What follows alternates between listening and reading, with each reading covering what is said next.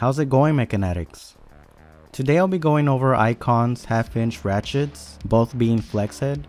The reason why I'm going over both of them is because they're overall the same, the only difference being the total length. This one being around 12 inches and then the longer profile being around 17.5.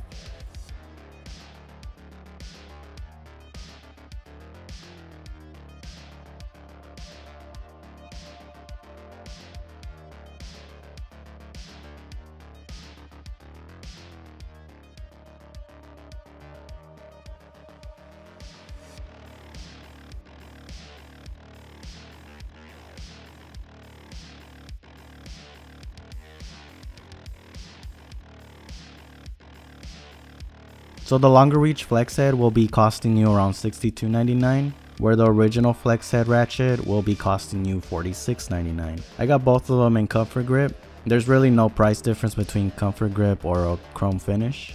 If you're debating on which one to get, I do recommend starting out with the original flex head, the $46.99.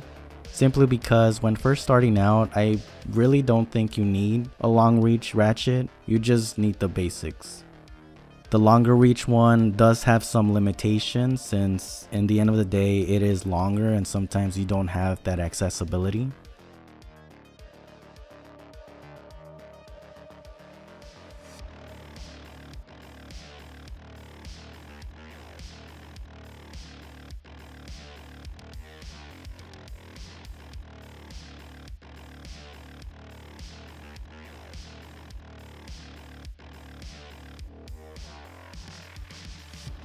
So this is my half-inch ratchet.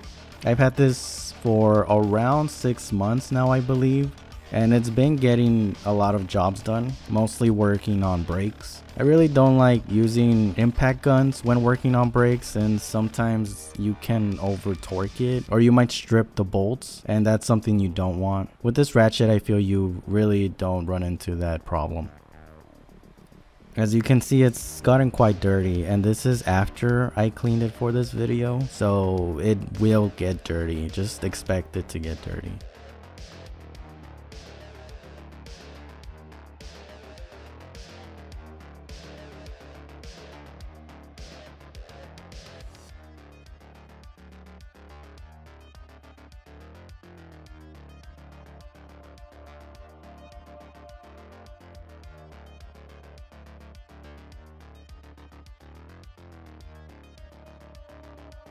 This is the unboxing of the longer reach ratchet.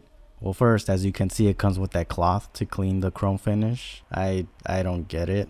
I mean, it's nice as a souvenir, but I don't get it. You can see that bright new red on that ratchet, and you won't see it once you start using it, honestly. But it's good because you do want to get your money's worth out of these. The box, I don't know.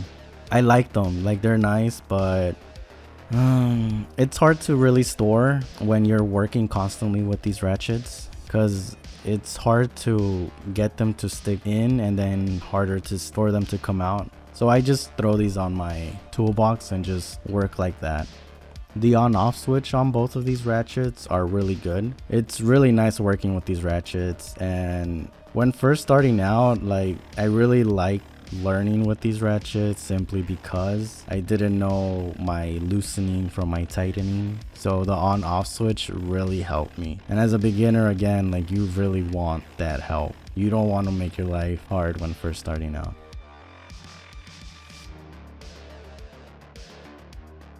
So this is in comparison with the 3/8 Pittsburgh ratchet, I believe. The Icon beats it by a little bit. And then this is the comparison between the other flex head ratchet. So like I said, I used the longer reach one as a breaker bar. That's really usually all I need it for. Well, that's not true. I also use it a lot when aligning vehicles. I feel it's good to loosen something on the rear vehicles without having the vehicle actually moving, because you don't want that when aligning a vehicle. The last thing you want is to move the car. So the longer reach one is really good for that.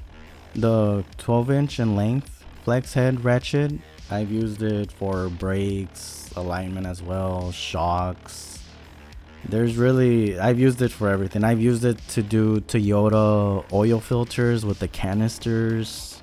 I just slip on a 24mm socket and then attach the oil filter removal tool for the Toyota canisters, and it just pops off, you know, like it's really good. They're both really sturdy in that way. And if you really are beginning and don't want to waste too much money but also want a quality tool, these are the tools I'd recommend. These are the tools I use on a daily basis. Anyways guys, thanks for watching. If you have any suggestions or comments on these tools, feel free to comment down below. Also feel free to like and subscribe. More videos and tutorials coming your way, and until next time, this has been Mechaworks.